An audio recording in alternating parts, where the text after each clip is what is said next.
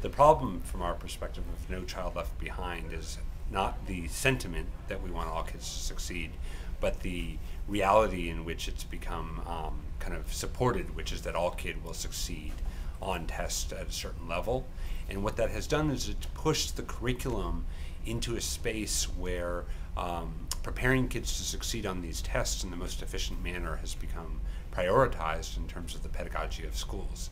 And that frequently leads to the separation of academic content as facts to be memorized in order to succeed on these tests. Or as opposed to our view of No Child Left Behind is that every kid will experience what it's like to be a scientist who has used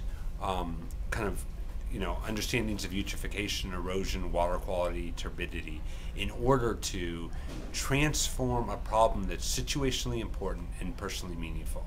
And for me, No Child Left Behind is to ensure that every kid has had an experience by the time they graduate with being a historian, being a scientist, being an accountant, being a persuasive writer. And what games allow us to do is create a world in which a kid at 10 years old can become a scientist, learning academic content in order to make decisions to transform that virtual world. So for example, if fish are dying, using the idea of turbidity, eutrophication, pH, dissolved oxygen, to figure out what the problem is. Why are fish dying in this world? And then apply it to a solution that transforms the world into a space where fish are no longer dying.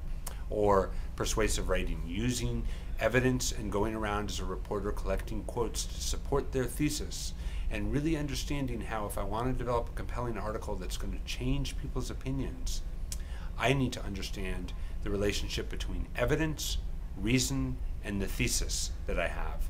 And so what we can do is we can create all that into a world that we design and allow a 10-year-old to actually take up academic content in meaningful ways. And the idea of taking academic content up in meaningful ways is transformative to how current curriculum uptake looks like in schools.